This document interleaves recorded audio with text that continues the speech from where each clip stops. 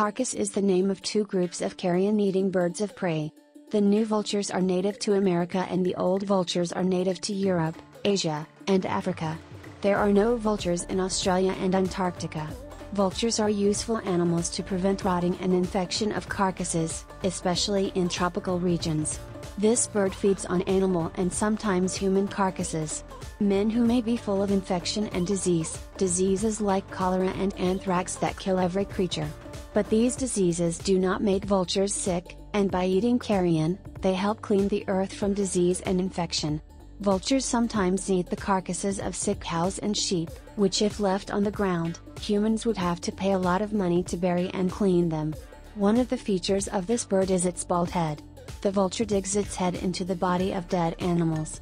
If a scavenger has hair or feathers on its head, when it eats the flesh of the carcass with its beak, microbes enter its hair and grow there. But the baldness of the scavenger's head causes the head of this bird to be exposed to direct sunlight, and as a result, the microbes on its head are destroyed. The vulture has a large inturned beak. The vulture's beak is strong, but not strong enough to tear apart a carcass. He usually waits for stronger birds to do it for him. The vulture can eat about 20% of its own weight in one meal. The body of the vulture is equipped with a special digestive system. Vultures rarely attack healthy animals, but may kill a wounded or sick animal. During the wars, a large number of vultures have been seen over the battlefields. The stomach acid of vultures is very strong, and bacteria such as black rot, cholera, and botulinum toxin, which can be fatal for other carrion eaters, are destroyed in the vulture's stomach. Another characteristic of them is that, unlike most other birds, they do not build nests. When threatened by another animal, the vulture throws its acidic vomit at them. Vomit whose disgusting smell remains for days. This bird also urinates on its feet. The uric acid in his urine destroys the germs from walking on the dead body that is stuck to his feet. Vultures play a very important ecosystem role, and their destruction poses a series of serious health risks to human societies. It is estimated that each vulture contributes $13,000 to human societies during its lifetime, and the destruction of vultures in India after the 1990s increased the spread of diseases such as rabies, anthrax, and plague in this country, causing a loss of $34 billion to the economy by 2015. India has come in for this. The most important danger for vultures is poisons, insecticides and rodenticides, and drugs to which vultures are highly sensitive, and eating the smallest amount will cause their death. The use of diclofenac in India was the main cause of the destruction of Indian vultures. This drug was given to donkeys and other domestic animals to make them work harder and feel less pain and fatigue, and vultures were killed quickly by eating the carcasses of these animals. The white-rumped vulture, the most numerous vulture in India, whose population was estimated at 80 million in the 1980s, had a 99.9% population decline over 15 years and is on the verge of extinction. With the disappearance of vultures and the remains of carcasses, pollution related to the presence of carcasses increased, and after a few years, dogs and then rats took the place of vultures and their population increased greatly. The increase in the population of stray dogs caused an increase in the prevalence of rabies and aggressive behavior in them, so that 20,000 people die every year in India due to rabies.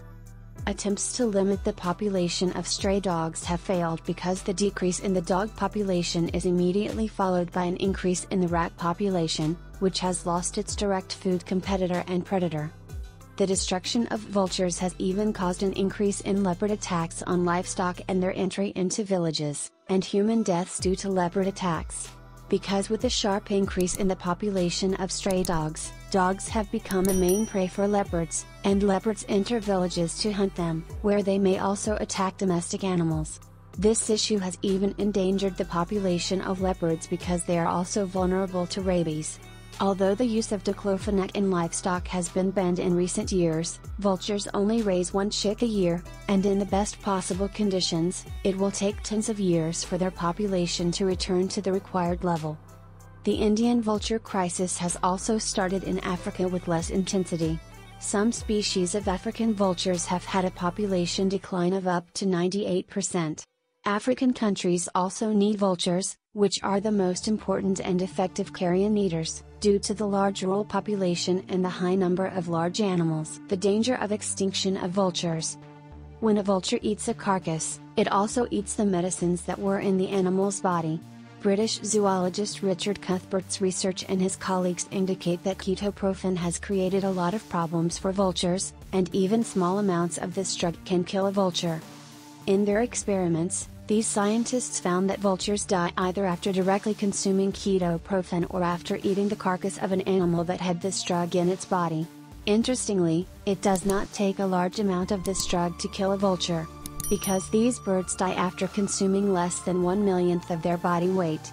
This shows that veterinarians should be cautious even when prescribing ketoprofen to other birds.